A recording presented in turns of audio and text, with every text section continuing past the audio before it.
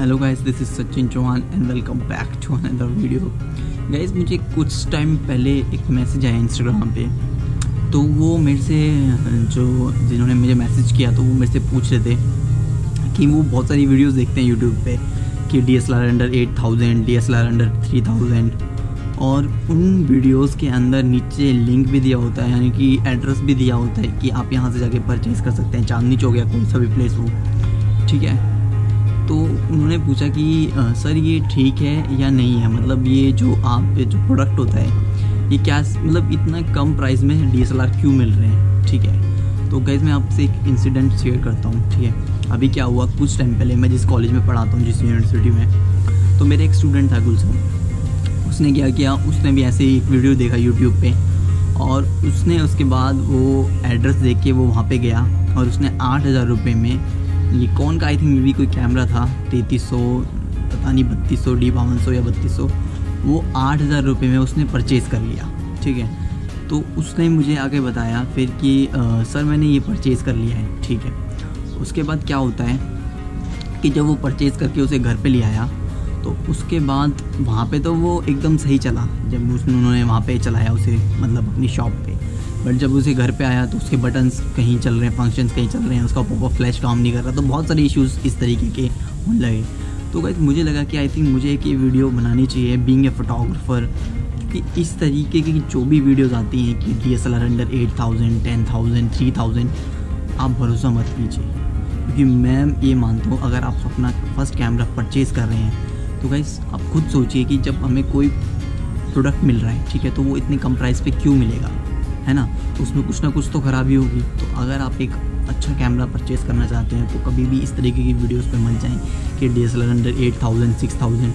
आप थोड़ा वेट करें, पैसे सेव करें, उसके बाद अपना अच्छा सा DSLR लें, पहला DSLR लें, क्योंकि इस तरीके की वीडियो से आपका जो पैसा है वो वेस्ट जाएगा और आपका ट्रस्ट जो है वो भी ख़त्म हो जाएगा। तो ये तो सिर्फ यूट्यूब का एक उनका वो रहता है कि उन्हें व्यूज़ चाहिए तो इस तरीके की वीडियोस बना देते हैं।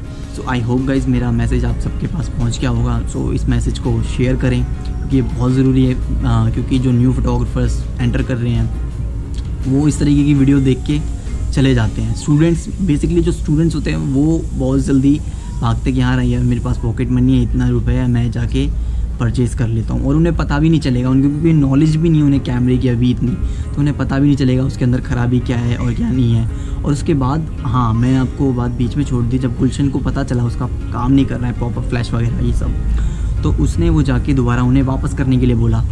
तो वहाँ पर उस सेल्समैन ने मना कर दिया, यानी कि उस शॉपकीपर ने मना कर दिया कि भाई मैं इसे प्रोडक्ट को नहीं लूँगा वापस। तो उसने काफ़ी देर तक उसके साथ लड़ाई करी, लड़ाई मतलब उससे बहस हुई, और उसके बाद जाके उसने वो प्रोडक्ट उसे वापस लिया।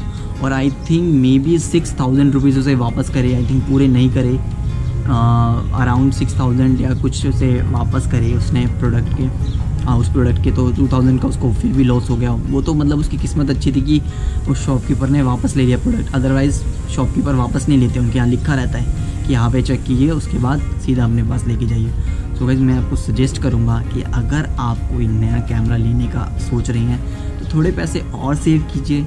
और मैं एक वीडियो ये भी बनाऊँगा कि मतलब आप एक पहला DSLR कौन सा ले सकते हैं।